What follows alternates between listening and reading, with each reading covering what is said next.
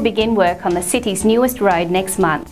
The $45 million Outer Circulating Road Victoria Street extension is funded by the state government and designed to ease traffic congestion in the CBD. It's to take traffic that doesn't need to be in the CBD out and around, and it's also part of the flood mitigation. But there'll be a cycle path and a shared pathway around the edge of it.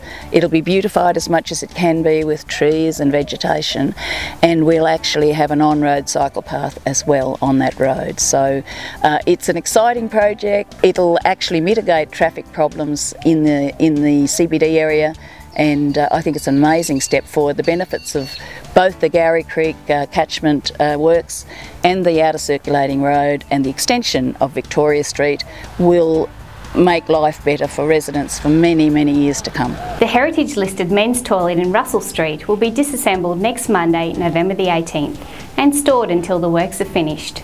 It's a lot of money to spend, and council's looked at it very carefully, but it is heritage listed and it is representative of an era, and you know, of an era that was there when the railway workers were there, and of course they're all men at that time of our history.